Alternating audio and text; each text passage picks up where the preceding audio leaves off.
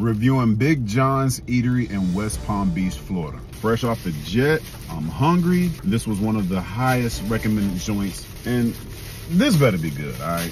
Better be good. I spent over $70 to purchase the most popular items on the menu. Let's see what it's hitting on. First on the list, we have the peach cobbler French toast.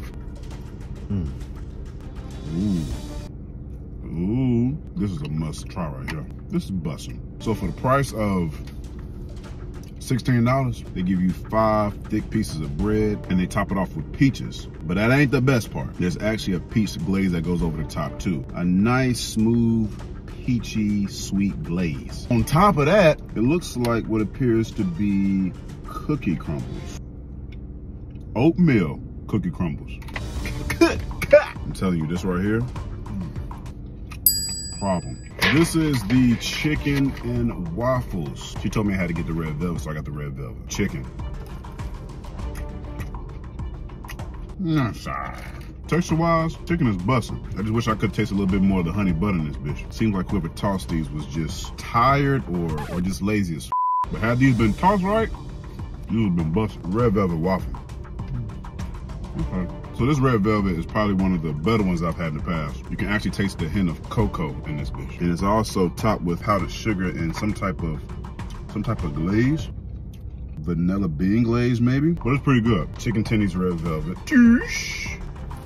Nice stimulating combination. Here we have biscuits and gravy. I really don't know what to try first, but I guess I'll try the biscuit.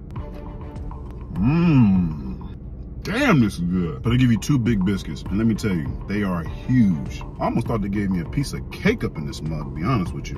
I'm not gonna complain though. It's thick and fluffy on the inside. The outside has a nice crust to it. I'm not really a fan of my biscuits having crust. I like my biscuits light and fluffy. But these right here, I'm gonna have to reconsider. Add a little gravy on that bit.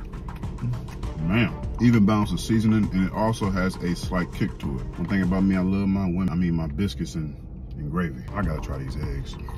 So the eggs are almost like a custard. They're extremely oily, fluffy, and I do taste cheese in it too. These right here might be better than my mama's. I ain't gonna lie to you. Biscuit. Ooh, eggs. Extra gravy.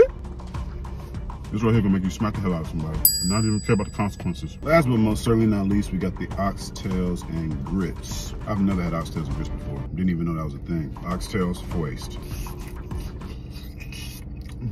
Oxtails are right. So this is actually stewed oxtails over grits. Carrots and scallions and onions. The oxtails was slow braised for sure. Very rare do you find oxtails that are seasoned down to the bone like this. This is probably one of the better ones too. Grits, they pretty good too. Woo! This was an experience. I ain't gonna lie. If you're ever in West Palm Beach, Florida, check this place out.